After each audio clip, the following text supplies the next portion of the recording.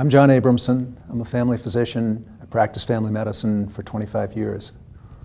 For the past 10 years or so, I've been looking at the drug industry and looking at the information that doctors have available to them.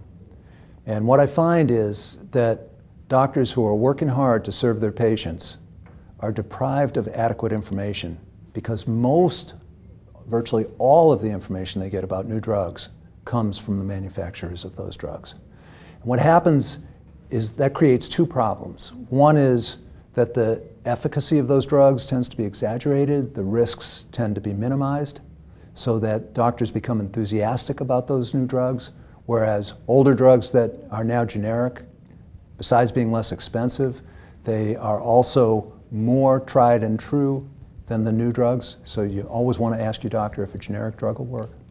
But the other issue, besides the exaggeration of safety and the minimize of harm in the new drugs, is that because most of the information that doctors have available to them comes from commercially sponsored research, the body of medical knowledge that doctors operate within is distorted. It's distorted towards the use of expensive new technologies and drugs instead of the common sense approaches to prevention and treatment of disease that cost virtually nothing, get crowded out because there's no commercial advantage to doing the studies and to publicizing those studies.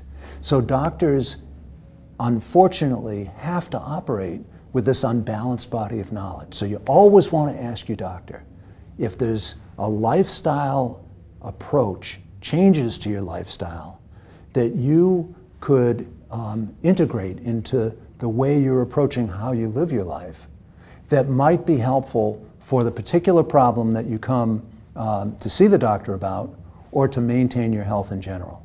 Your doc is generally going to minimize the suggestions for those approaches because the knowledge that comes to her or him is unbalanced and because the sort of street wisdom among physicians is that patients won't make changes.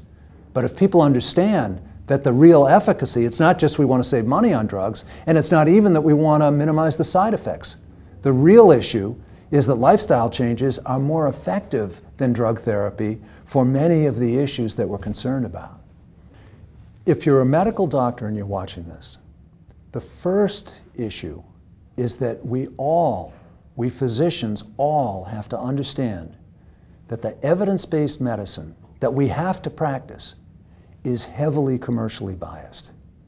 And that puts us in an enormous bind because even the Cochrane Review relies on evidence that is published and evidence that is voluntarily submitted by the drug companies. And when I work in litigation, often I'll use the Cochrane Review to show that doctors couldn't have known what the truth was because the Cochrane Review didn't know what the truth was. And they're trained and they have more resources and skills in getting underneath what the research shows than we individual doctors can possibly have. So Cochrane Review, yes, because they're going to do for you quickly what would take you hundreds of hours to do for yourself, but understand that that's not the definitive source because the drug companies are still holding not just trials back, but they're holding back the protocols for those trials and their clinical study reports. Now, there is some good news here. The Therapeutics Initiative from British Columbia, just Google Therapeutics Initiative, and if you want to get a sense of the kind of work they do, when you get into the Therapeutics Initiative website, just search on primary prevention of heart disease with statins, and you'll see how they put together the data. Now, it's a rather revolutionary concept in the United States, but in Canada, academics are sponsored to do critical research to inform public health policy. And that's what the Therapeutics Initiative is in British Columbia. They're informing the province of British Columbia on the best therapeutic options. So they're free, they write newsletters that are published, and they won't cover everything, but they cover a lot of issues. Pharmalot, Pharmalot, is an important website because they keep current on what has been discovered about how the drug companies are misrepresenting information, and you can get current information about what's going on the Pharmalot site. Another site which is good, and I would recommend it to your patients as well, though it may take you a little bit of extra time, is worstpills.org, Sidney Wolf's group in Washington. They're good, A, because they write alerts about drugs that are popular but where safety problems are starting to emerge, and also for physicians, and this is something I use in my research, they will give a quick summary, but they'll provide you access to the primary documents that are available. So it may be FDA review documents or other documents that you probably wouldn't be able to find on your own. They've done that work, and that's a good way to get deeper into the information. As a physician, when you see patients that come in on many medicines, and you know that you're sure that you can decrease the medicines, you're not absolutely sure which ones the patient can do without or not. But the patient wants to be a partner with you in this project of decreasing the amount of medicine and self-care by changing diet and exercise and stress and sleep and the kinds of things that people can do for themselves, with some help usually. What you want to do is, instead of being in the paternalistic role of saying you should be on this, off this, on this, off this, because if you take somebody off a statin, a certain number of heart attacks are going to happen. And it may be that that statin that you took the patient off wasn't going to prevent the heart attack, but it's your heart attack if you take the patient off it. What you need to do is get out of that paternalistic role of saying, yes, you should be on this, no, you shouldn't be on this, and work with your patient as a partner. Form a partnership of information that once the information, the best information is shared in the partnership, then it's the patient's values and wishes that take over. So let me give you an example with statins. You have a high-risk primary prevention patient who's on statins and is not sure whether they're having side effects, maybe cognitive problems, maybe muscle weakness, could be sexual dysfunction. They're not sure if their symptoms are related to the statin, but they understand that there's some degree of controversy and want to talk to you about the statin. Now, if you take a paternalistic attitude and say, oh no, you don't need to be on that statin, it's going to help you, you're going to own the consequences. And it's not fair to your patient, even if malpractice weren't an issue. You need to partner with your patient. Your patient needs to understand that if they're a very high-risk primary prevention patient, you need to treat 50 such patients for 5 years in order to prevent one cardiac event. Now, that's not a yes or a no. It doesn't say you should be on a statin or you shouldn't be on a statin. But when you inform your patient of that, you then let the patient make a decision that reflects their own values and how they feel. And you also, much more important than the decision about the statin, is you want to make sure that they're living a lifestyle that's going to reduce their risk of future cardiac problems far more effectively than a statin. Now, they're not mutually exclusive, but let's be sure, just because we're talking about statins, that we don't get a sense that we're weighing cardiac prevention as statin or no statin. It's really how people live their lives that plays a far greater role in their cardiac health than whether they take a statin or not. But that said, a statin may be helpful for a relatively and unexpectedly small number of people. And that's a decision that I would see as a physician. I want to inform my patient with the best knowledge that we have. And the Therapeutics Initiative does a wonderful job in this, primary prevention. And then work with the patient to help them make a decision that they feel is right for them. And document that decision. Because your patient may say, when he or she understands that there's only a 1 out of 50 chance that there's a benefit, and it appears to be that there's harm, they may say either they want to trial off statin or they just want to throw the statins away. That's their decision. And you want to document that you have provided them with information that reflects the best available scientific knowledge, and you've informed them that when you put their situation into a calculator or you do the calculation by hand, that they qualify for a statin under the current guidelines. So that the patient is deciding, based on the information that you've provided, that they are not going to follow the recommendation in the guidelines. You want to document that, and you may want to talk to your malpractice carrier and see if they want your patient to actually sign something that say you said you had a full discussion of the facts, the patient understands the number needed to treat, the risk of symptoms, and what the guidelines say, and you may want to have the patient actually sign that so that it documents A, your partnership, and B, that you didn't simply say, go off the statin, so if something bad happens, the family's going to come after you later. I practiced family medicine for many years. I've been on the front lines, and I understand how much harder it is to take a patient off a drug than to put a patient on a drug. And because that, the amount of drugs that people take get continually ratcheted up. And you may not have prescribed the drugs. It's even harder to take a patient off a drug that you didn't prescribe in the first place. So what do?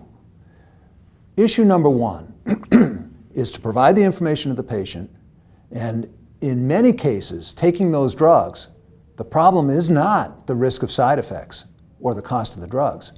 The problem is the opportunity cost of the patient taking the drug and feeling like they're treating their problem adequately when there are adequate approaches, effective approaches to the problem, which may well be in lifestyle changes.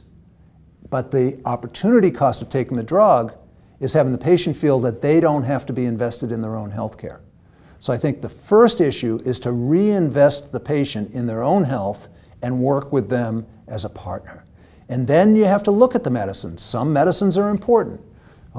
Treating a very high blood pressure, that looks like it's an important thing to do. And oftentimes you can treat that with lifestyle, exercise and diet management and stress management and proper sleep. But if the blood pressure is not coming down, you may want to have them on a blood pressure medicine until they're able to take control. And many people will be able to get their blood pressure down and some won't. And it's not a failure. Thank God we have blood pressure medicines. And if you let the blood pressure be too high for too long, it increases the risk of stroke and heart attack. But this issue about sort of blood pressure with a systolic that should be under 120 and a diastolic under 80, that has been called back. Those guidelines were excessive. But the issue is that polypharmacy is a real risk to patients. And taking the patients off is a real risk to you. And being a partner with your patient in the project is the way to go. And if your patient is not going to partner with you, it's a very dangerous process. We're in a crisis, a knowledge crisis. We've got a failure in the generation and distribution of medical knowledge. We've got market failure. And the future of medicine will only be recaptured when that market can be made to work properly. And the only way that market is going to work properly is if you as physicians rise up and say that we cannot fulfill our fiduciary obligation to our patients in this context of disordered knowledge. We cannot work as learned intermediaries because we know we don't have access to the real information. Now, the European Medicines Agency is starting to make clinical study reports publicly available. And we're hoping, A, that those reports from European Medicines Agency can cross the ocean, and they probably will. And we're starting to see just a little bit of sunlight. The storm clouds are still gathering, but we're starting to see just a little bit of sunlight in opening up information. And I think if we can make the drug company research transparent, understanding that the studies are designed to highlight their drugs and to show they're beneficial. But if we can just shine a light on that science, science tells the truth. As long as people aren't lying, as long as people aren't changing protocols and reporting secondary outcome measures as primary outcome measures and playing with the intent to treat population instead of the per protocol population, these things sound really geeky, but they really make a difference. But if the clinical study reports become available, we can be quite confident that we now have access to the tools we need to determine what the studies really showed. Now, that's not going to solve the problem because the body of knowledge is still heavily weighted towards commercially advantageous interventions, and that's not going to fix the epidemiological deficits in our knowledge, but at least we'll know what the science showed.